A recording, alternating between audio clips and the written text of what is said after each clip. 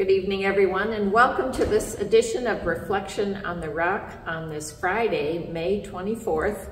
And as I think we're approaching Memorial Day weekend, and this is just a great time to start your weekend off with an evening reflection to kind of center your thoughts as we go forth. We're going to talk tonight, we're going to reflect on Psalm 29 and talk about the glory of God. I think this is the thunder psalm, as you called it on Wednesday. And so it's appropriate then that we begin our reflection this evening with "Mine eyes have seen the glory."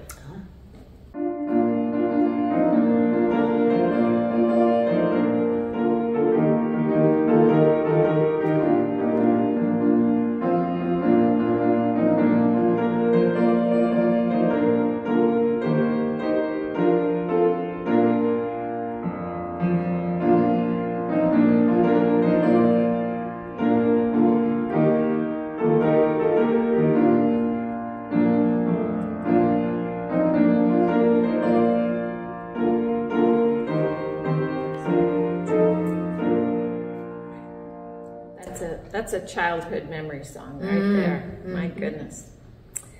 Let us pray. Mine eyes have seen the glory of the coming of the Lord, with a glory in his bosom that transfigures you and me.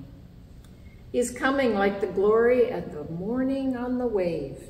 His truth is marching on. Glory, glory, hallelujah. Amen. Amen. So here we go with Psalm 29.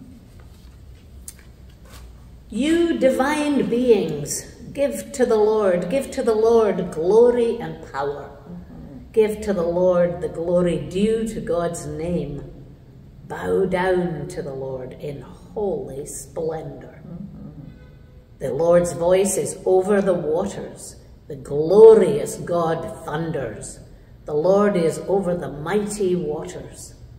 The Lord's voice is strong. The Lord's voice is majestic.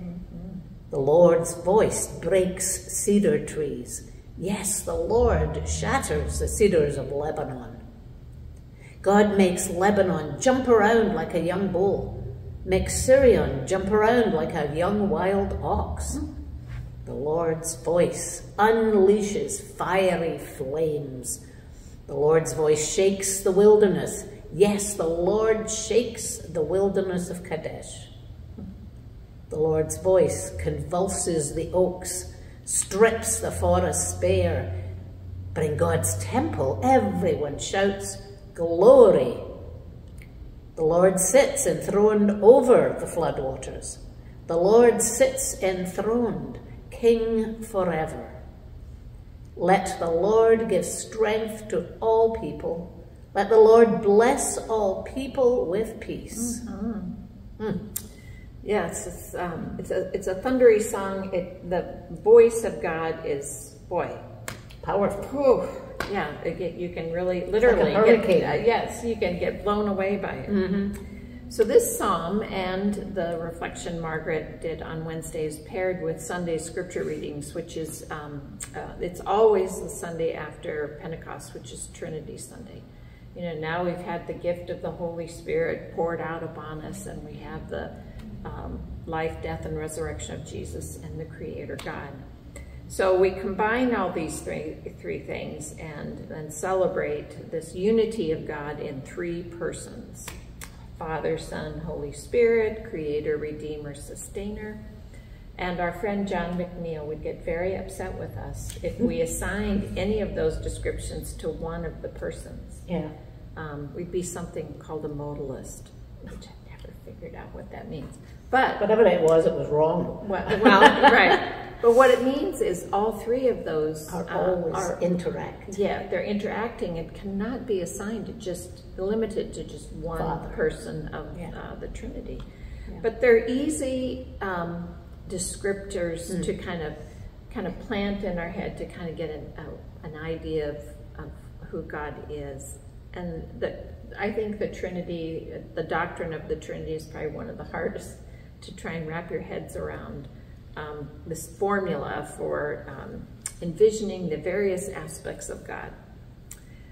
And so for those of us who are more image driven than, say, a modalist, whatever modalism, which we don't even know what that is. The reason this psalm is, I think, paired with Trinity Sunday is all these images of God that are created in our head when you read through this psalm.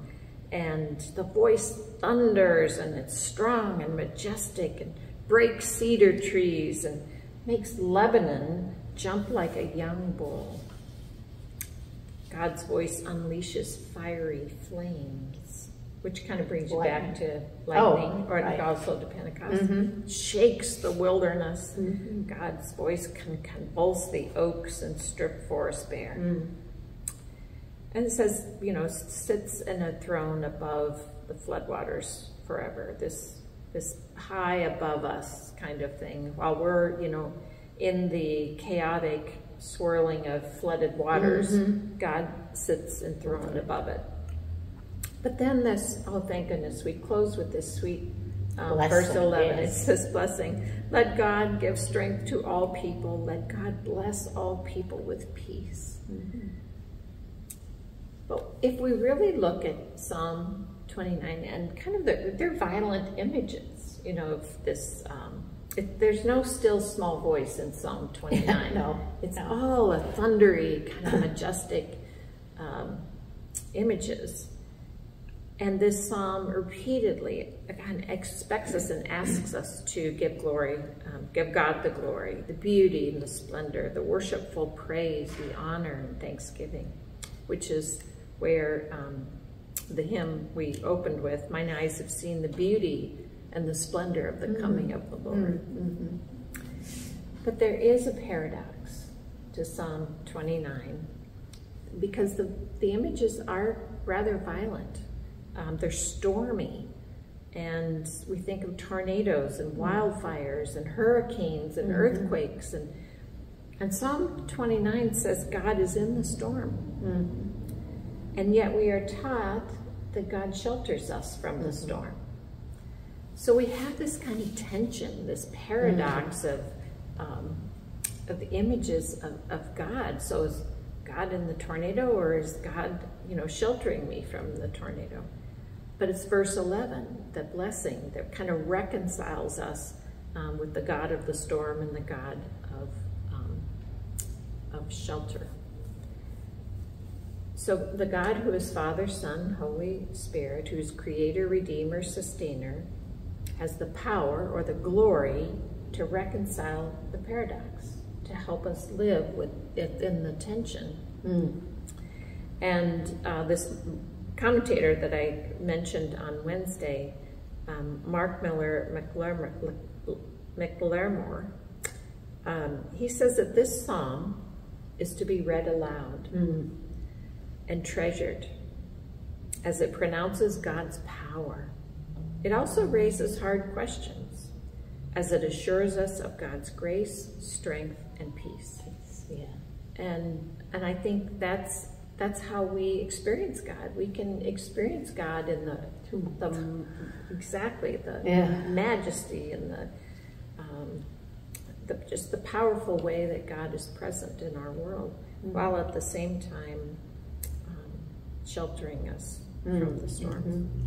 So the puzzle and the mystery that is the Trinity, that is God, ultimately calls us, identity and names aside, but calls us to glory, honor, and praise. And if I were to pick out three now, that's the three I would pick to describe who God is in my life, is to give God glory, honor, and praise. So that's Trinity Sunday in a nutshell, until we get to Sunday anyway. But this idea of just the majesty is it's even in control of the creation. Wonderful. It's hard always we're not a culture that likes paradox, but the reality of life is that things have to be whole, and two things, very different can be true at the same time. It doesn't have to be either or. Right. It's both and. Right. Yeah. So it was an interesting commentary, an insight that Mark Miller had, but it was really, because that's what I finally ended up doing, was I read it out loud and then I was like, oh, it is more powerful to hear it. And I once preached on it and a thunderstorm came through right at the moment of preaching it, and the wind came through the church windows and the shades started flapping. It was yeah, it was pretty, and then we really felt it. Yeah. And I think for me, there's a power in understanding it. Same with the Wednesday story about Isaiah. Understanding one's smallness and God's bigness is always a good lesson, I think. Well, and if what we're called to do, as with Isaiah, is to listen, then sometimes that is not a still small voice. Right. My Lord calls me by the thunder. That too. That too. Right. Well, our prayer tonight is based on Healer of Our Every Ill. Oh, yes. And has a number of exact readings from the actual hymn.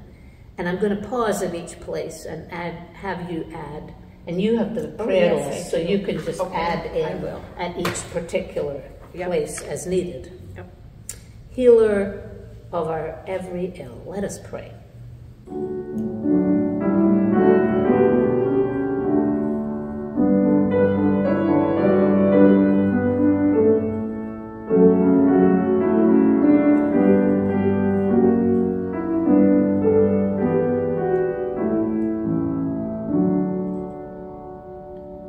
Healer of our every ill, light of each tomorrow, give us peace beyond our fear and hope beyond our sorrow. We are grateful that you know our fears and our sadness, God.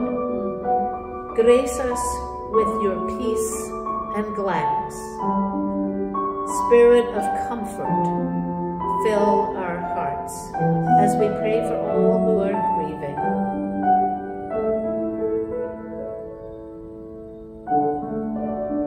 In the pain and joy, beholding how your grace is still unfolding, God of love, give us all your vision.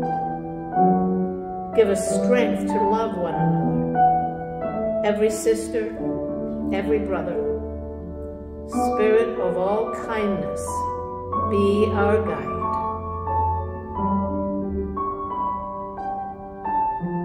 And so we pray for all who need a touch of healing or kindness. For Holly, and Harold and Jean, for Chris's friend, and for Dan, recovering from pneumonia.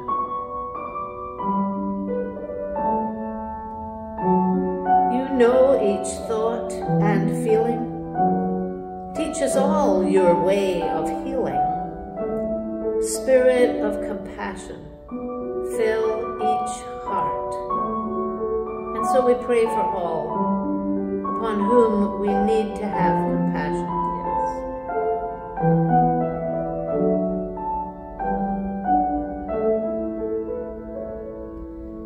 Healer of our every ill, light of each tomorrow, give us peace beyond our fear and hope beyond our sorrow. In Jesus' words we join our voices, daring to call you, whole maker of the universe, our Father in heaven. Hallowed be your name. Your kingdom come. Your will be done, on earth as in heaven. Give us today our daily bread. Forgive us our sins, as we forgive those who sin against us. Save us from the time of trial, and deliver us from evil. For the kingdom, the power, and the glory are yours, now and forever. Amen. Such pretty words, that hymn. Yes, very, very much. Sunday's focus, we're going to look at a scripture from Romans chapter 8, verses 12 to 17, and then we're going to pair that with John chapter 3, verses 1 to 17. So if you know John 3:16, it's right there, wrap that up. So we're going to look at that in light of this Trinity Sunday. And then a reminder that we are serving a covenant table meal on Memorial Day, and the normal covenant table teams are taking the day off, so the church has stepped in to provide a dinner. And so if you'd like to stop by and help, maybe around 2:30 until about 6 o'clock, we can serve the neighborhood a blessing plate. It's our version of a garbage plate. I love it. That's great. Yeah. To God be the glory. Oh, is it me? It's you. It's a blessing time. It's always blessing. You know, we got a blessing in the psalm and a blessing plate and a and the other day when we sang "To God Be the Glory" in worship, it just always warms my heart, because it's just the words. Sometimes I struggle, the lyrics I struggle with, but must just be that it's a familiar, like holy, holy, holy. Yeah. It's just one of those hymns that really kind of puts God to the in the glory. So to God be the glory.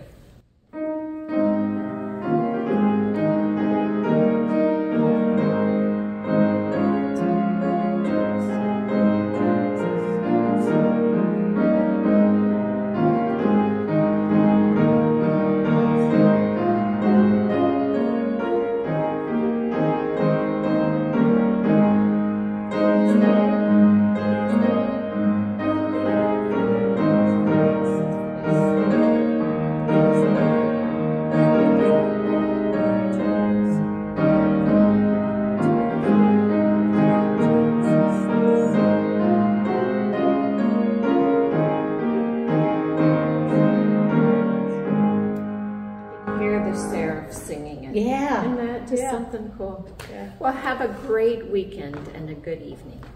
Good night.